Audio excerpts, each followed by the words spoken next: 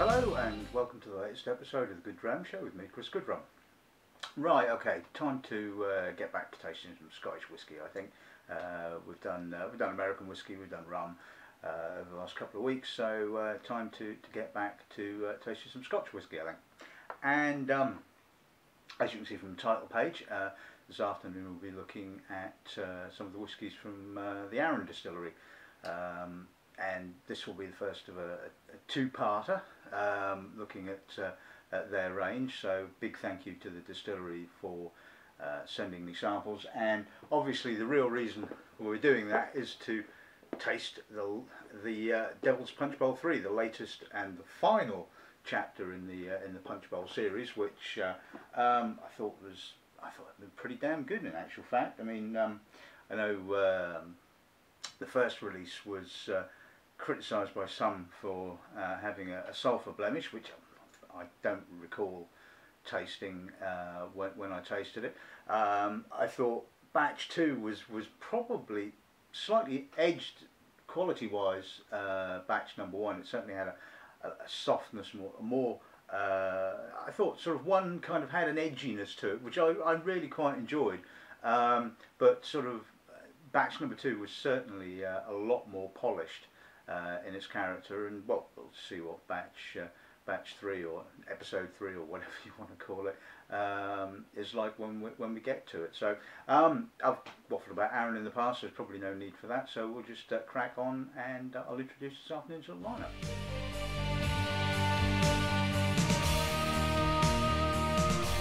Right, okay, so we'll kick off with the 10-year-old, bottled at 46%, aged in American oak. Always been one of my favourites, it has to be said. I just love the exuberance and the tropical fruit character of the 10-year-old. So I'm hoping that obviously is still there. I mean, as you know, whiskies do change over time, and you know, it's always interesting to come back and taste something you tasted a while ago to see whether the characteristics and the quality is still there. So let's hope that that the Arran 10-year-old is still on top form. We'll be looking at the 12-year-old cask strength. This is batch number 3, bottled at 53.9. Now this batch comprised 5 first fill sherry butts, 15 second fill sherry butts, and 31 bourbon barrels. So should hopefully be quite a nice blend. I remember batch 1 being very good, or probably one of possibly my favourite of all their releases. Just loved the intensity of it. So let's hope that batch number 3 is up to batch number 1. Didn't taste batch number 2, but you know, well, anyway, that's by the by.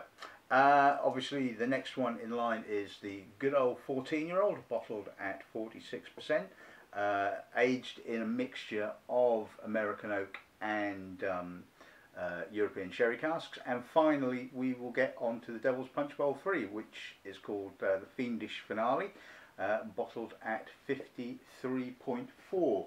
Now, according to now, the interesting thing was that each of the batches was a different selection of casks, and this one is no different. It's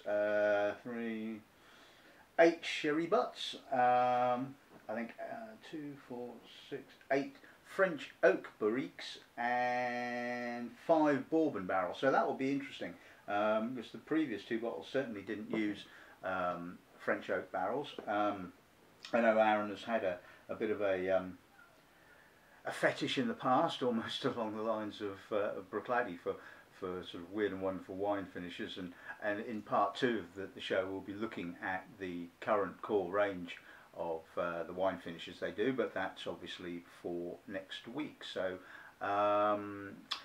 let's crack on and taste the 10-year-old then.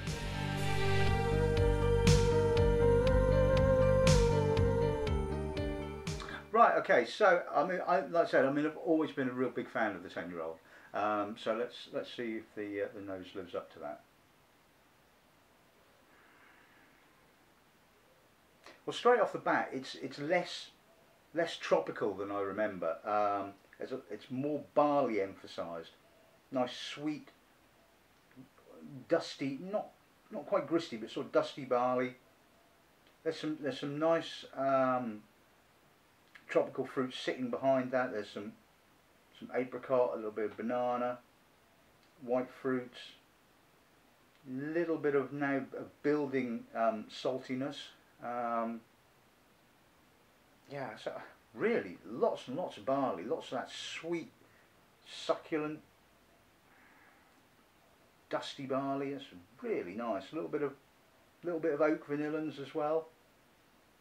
It's a real summery dram. It's quite a nice sunny Sunday afternoon, so it kind of seems quite apt to have this particular whiskey, I think. So yeah, I think the quality in the 10-year-old Arran is still very, very good. Still up there. It's certainly, like I said, one of my go-to unpeated malts. So getting really fragrant now. That sort of apricot fruit. Little bit of honey coming through, just a smidge. And some nice sweet spices as well. Lovely complexity, really nice. Palate.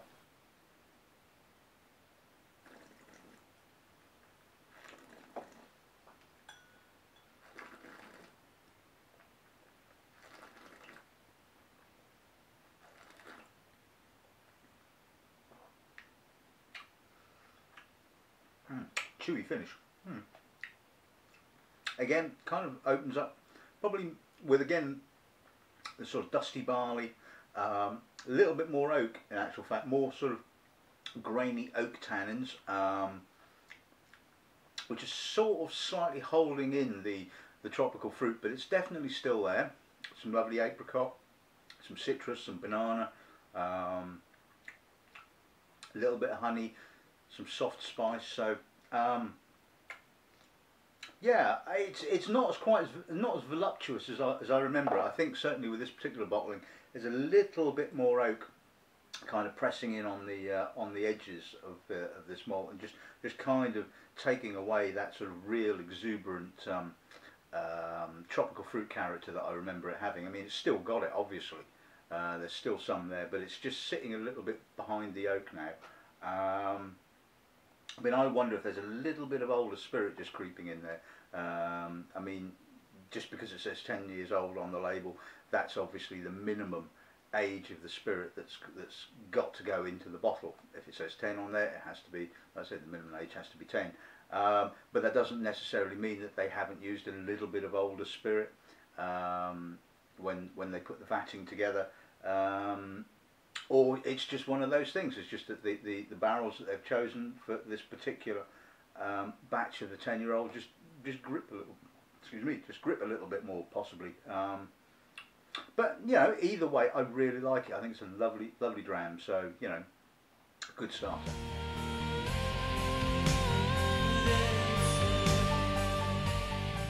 Right, okay, on to the 12, and as you can see, the influence of, I don't know whether you probably can, but if you check the colours out, you can see the obvious sherry cask influence on this. So it looks fairly light, so I'm not hoping, or I'm hoping that, I should say, that the sherry isn't too overwhelming, but let's see what the nose gives us. Quite subtle, in fact, the sherry character. It's kind of there. Just a little bit of dried fruit, a little bit of dusty spice. But this is this has probably got a little bit more of the tropical fruit character that I would expect from Arran. Again, sort of like lots of apricot, a little bit of apple, pear. Again, it's got some quite robust and chunky tannins. Little bit of chocolatey tannin. Again, a nice barley characteristic. Like I said, the sherry is very subtle on it, and it's just sitting in the background, adding that little bit of richness, that little bit of depth, that little bit of sweetness, a little bit of dried fruit. Yeah, I like that. I mean, that is a lovely crafted whiskey, in my opinion. You know, really well balanced. Palate.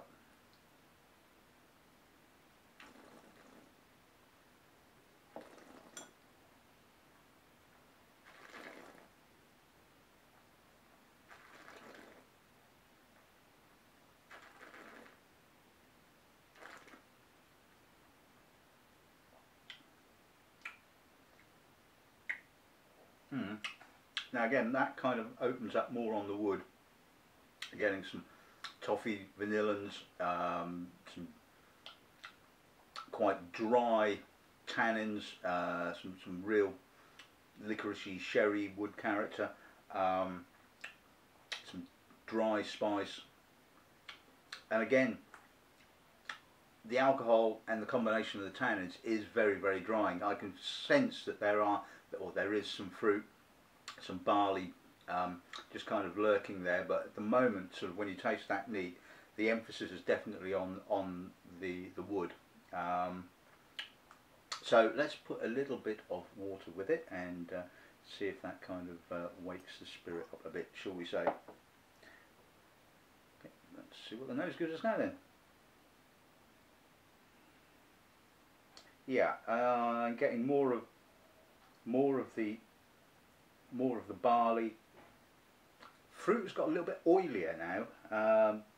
Yeah, it's kind of oily, tangerine maybe.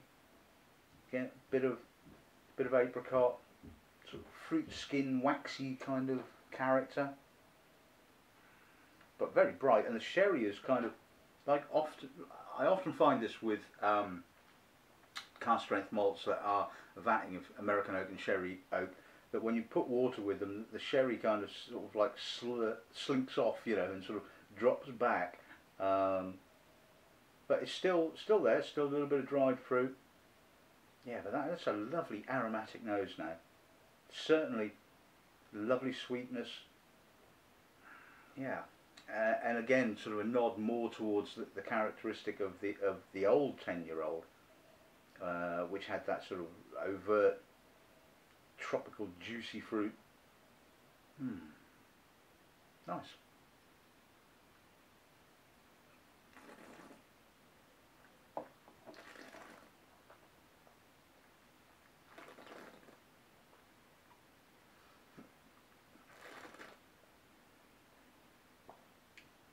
Oh yeah, now that really has opened it out. Broad, juicy, lots of fruit. Those tannins are still there, chocolatey, slight little bit of bitterness, but they kind of like, you know, again push to the background, and that juicy, rich fruit, a little bit of dried fruit, dry barley, a little bit of malt. It's all now coming out, and it's just like, oh, that's a lovely finish. That really is. Lovely balance to it. Like I said, a little bit of bittering, which kind of is there from the kind of almost like from the word go, and just kind of carries on. It's not like the oak kind of recedes, comes back with the bitterness. The bitterness is always there, but it's quite light, and it just adds a piquancy to it, I think, and sort of counterbalances the sweetness of the barley and the juiciness of the fruit. And I think that again, I think that is just a lovely, well balanced whiskey. So yeah, big thumbs up for that one, I think.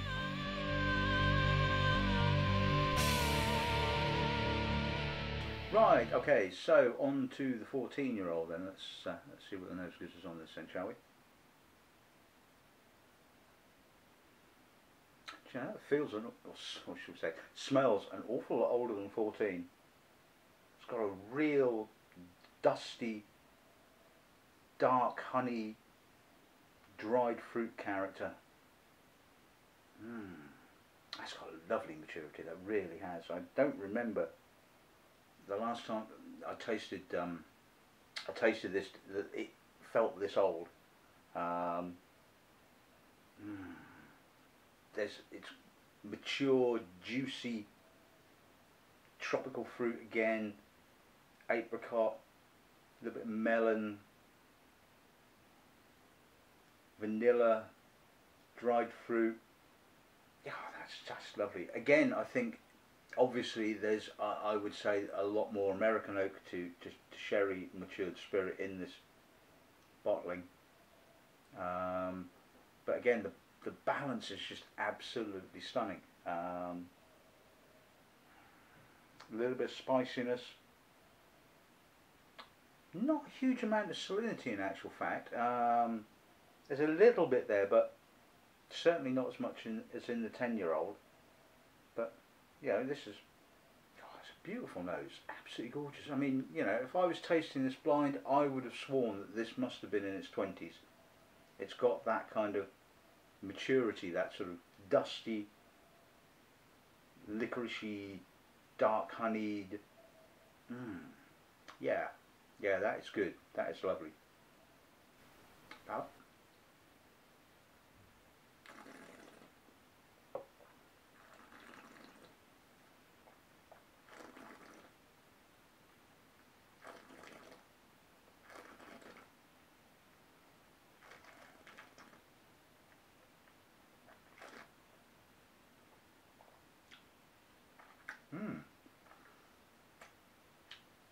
Bit of earth, bit of peat in actual fact.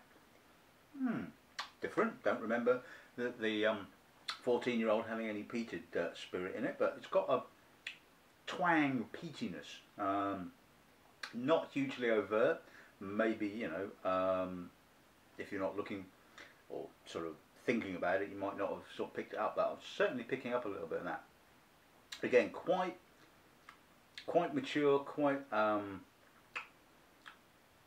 dark honey, dark sherry spices, not quite so overtly fruity. The fruitiness again seems to have not lost its fruitiness, but is kind of playing second fiddle almost to the oak.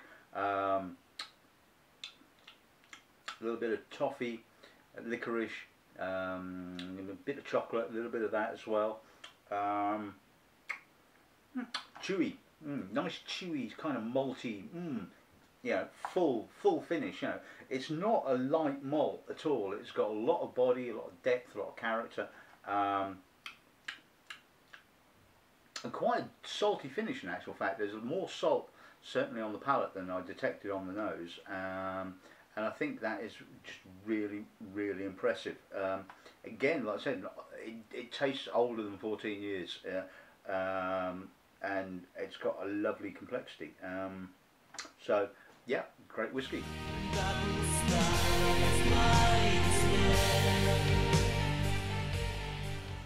Right, and finally, the Devil's Dram. Yes, 666 and all that kind of stuff. Right, let's see if the devil doesn't indeed get the best cask. So let's see what the nose gives us. Whoa. And it's got a lovely intensity. Really getting that grippy French oak. I mean, I don't know if you can remember, going back a few episodes now, when we tasted Spice Tree, which had the heavily toasted French oak ends, and it certainly has that similar gritty, really tight tannin. A little bit of herbalness, a bit of almost herbal rye-like notes, touch of vanilla, some butter, toffee, a little bit of dried fruit. That is really very good. Again, you might argue that it's all about the wood notes. But there's some fruit behind it. There's some robust spirit, some mature-ish dried tropical fruit. But yeah, the emphasis is definitely on the oak here, and that French oak is just giving it that sort of a grippy intensity, which is really interesting. But it's just so well balanced. Like I said, you can smell the aromas from all three of the different cask types, and it doesn't quite have the polish of the second release, which I think from memory was predominantly sherry casked. I think they used some sherry butts and some refilled sherry hoggies, I think, from memory, or barrels possibly. But you know, that is a really, really interesting nose, and it has that kind of edgy, a little bit of peat as well. Don't think quite as much peated spirit in that as the previous bottling, but it has edginess. It has there's vibrancy, and a bit of difference as well, and that's what I'm always on the lookout for with whiskies. You know, you can taste a number of whiskies and, you know, think, yeah, okay, it tastes like a Spey or it tastes like a Highland, and sometimes, you know, certainly if you taste them blind, you wouldn't have a clue where they came from. Admittedly, I think I'd be, if I tasted this blind, I probably wouldn't have put it down as Arran, but it certainly has a difference to it. It's intriguing. There's a little bit of coastalness. Some nice chocolatey notes coming out now. Yeah, that's good. I mean, there's no sulphur, no blemishes, clean as a whistle. So, Mr. Murray, yeah, don't want to see you going, oh, bit of sulphur there, because I don't think so somehow. Anyway, palate.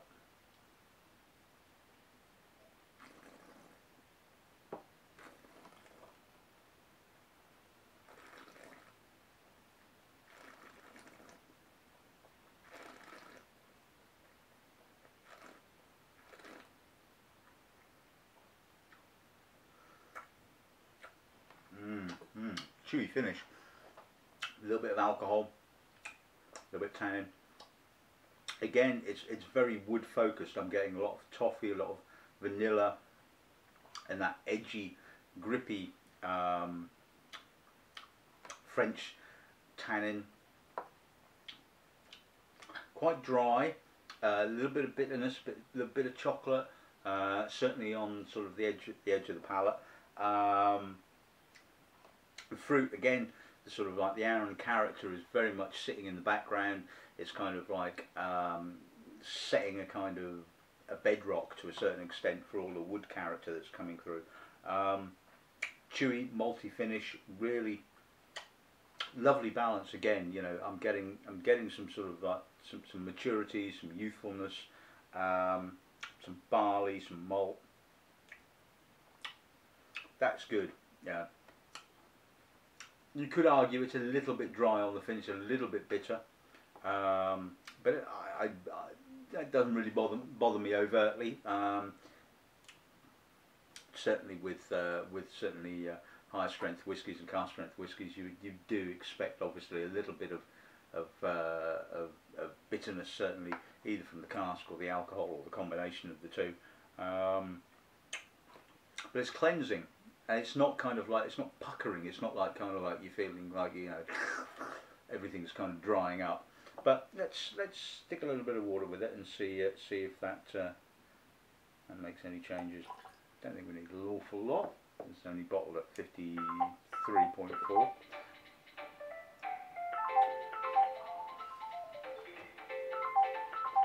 Shut up!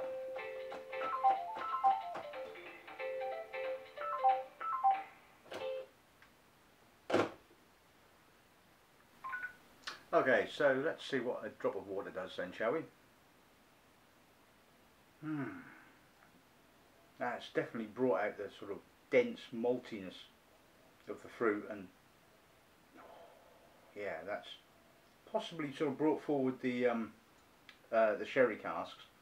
I'm getting a lot more dried fruit, nuttiness, but all the while I can still sense that grippy French oak tannin. But it's got a lot more aromatic, a lot more perfumed, a lot more of the Arran character coming through, the spirit character. A little bit of light earthiness. Maybe there's just a smidgen of peat, just an intimation there in the background. But it's a lot more juicy, like I said, a lot more of the sherry cask, a lot more dried fruits, sherry spices. That is just absolutely lovely. That is very, very, very good.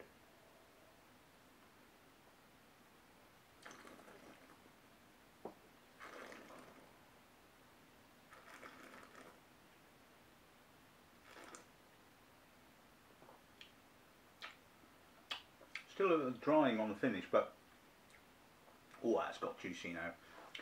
Certainly brought out the American oak. A lot more vanilla, toffee, but like on the nose, that sort of grippy French tannin is still there on the edges. A little bit of dried fruits creeping in on the finish, along with the sort of the maltiness. That is very, very good. Really enjoyable.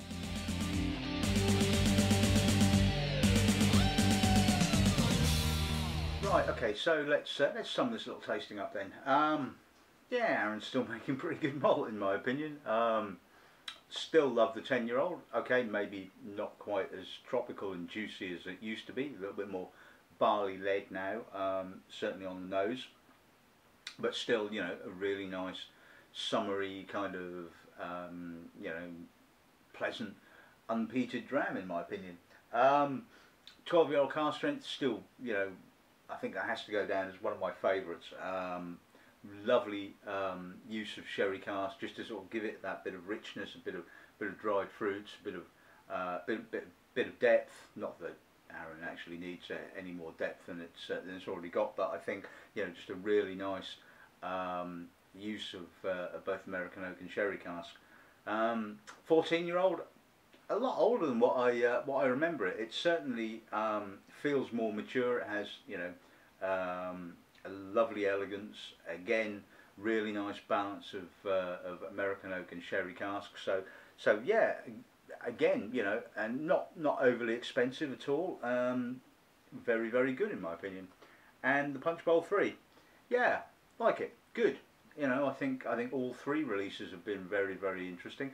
I think they've all had their own individual personality, which is basically what you want really at the end of the day. And when you have a sort of a large number of different types of casks and peated, unpeated, etc., etc., you know, you hope that you know, that the George McTaggart, I think it's George McTaggart, that blends the is the master distiller, James McTaggart. Sorry, oops, sorry James, got your name wrong there. Has got at his disposal. You know, you hope that sort of something really interesting and intriguing with its own sort of personality is going to come from that, and I think certainly the Devil's Punch Bowl delivers that. It's got its own personality. I love the use of the French oak. I guess on its own it's probably going to be a little bit too grippy, a little bit too intense, but certainly once you blend that with some American oak aged spirit and some sherry cask spirit, it seems to do the job. You know, you get the characteristic of all three different oaks. Yeah, okay, you can argue that it is very much oak focused, and certainly neat. That is definitely the case. Put a little drop of water with it, and certainly the Arran spirit characteristics certainly come through. So I think all in all, you know, a really very, very good bottling, and not overly expensive. I mean, it's what, 80 odd quid, you know, for a limited edition bottling. I think is pretty good value in my opinion, and I know there's lots of people that have signed up for it and you know, are waiting for their deliveries, so they will come in due course. So so yeah, so there you have it. It's that's episode 1 of our Arran tasting session. I hope you've enjoyed this episode of the show, and you'll tune in obviously for the next one that we do. So what's left to say is good dramming and good afternoon.